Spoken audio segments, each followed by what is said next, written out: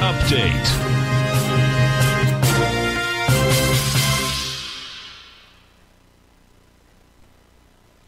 Thursday, we're looking at the Dow up 477 at 34,500 at this 10 o'clock Tiger Financial News Network market update.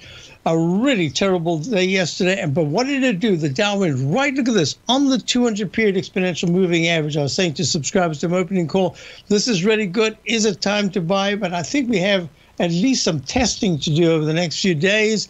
We'll see, because we've had a rotation between the different sectors, and I'll show you what's happening here. The S&P is actually now, the Dow is up 1.27%. The S&P is up lower, up 0.94%, up 42 at 45.55.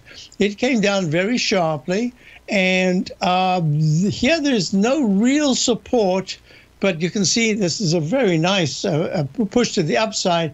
But now the 9-period moving average as for the third day has been lower than the 14-period moving average. And that's kind of a negative. We're watching this closely because the QQQ, the NDX 100, is only up 0.56%, up 217 at 389. I suspect that we're starting to see the real big cap leaders start to take a little bit of a breather here, and that's really important in this rotational correction. Look at the IWM, the Russell 2000.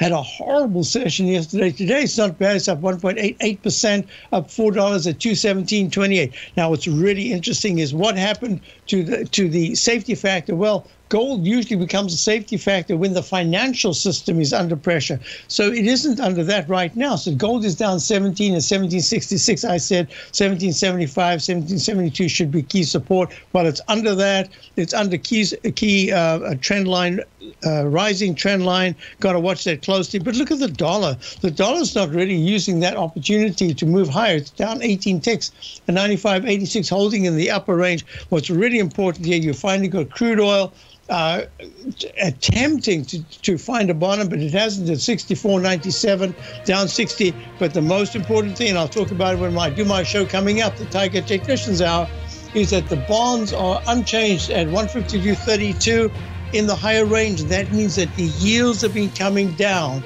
I'll be back. Very important 2 sessions coming up today and tomorrow. I'll be back in a month with the Tiger Technicians Hour. Join me. You're right.